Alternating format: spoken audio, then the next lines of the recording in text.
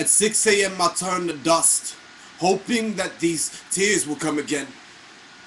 You see, it starts with subtle sentiments of past and ends in harsh words that hurt hearts like small holes with each beat. I swear you could see a little bit of me passing.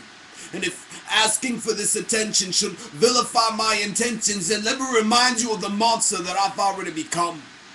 See, in the land where I'm from, we are raised like the dead.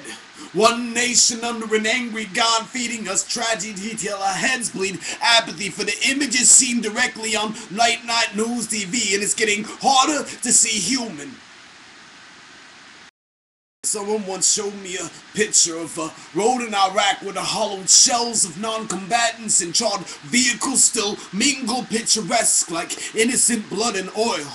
And my mind is screaming at myself and not screaming aloud at the image of this person photographing these grounds in tourism, giving credence the idea that such carnage could be captured, that such man-made martyrs require monuments, and not all monsters want to hurt you.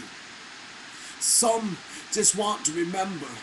Some opposing human in all the right ways. Some of us still see that steely demon stare in the mirror, and sometimes I could go weeks without it, but sometimes you gotta check just to see if you can still empathize with your enemy's existence and frequency. And I'm freaking see because it's getting harder to see human.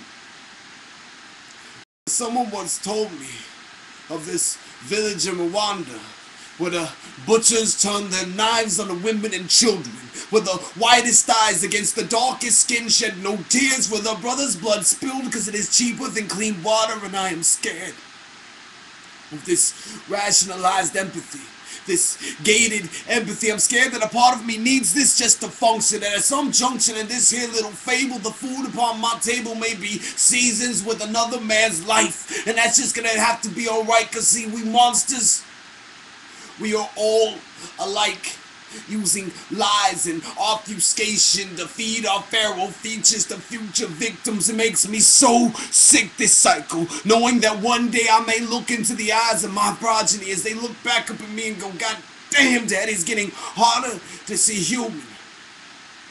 Because someone once told them of a town in Texas where a boy turned a voice to a whisper with a fist, where the bricks and heads collide to make vegetables, where the tears ceased, where I last held a life in my hands. At 6 a.m. I turned to dust, hoping that these tears would come again.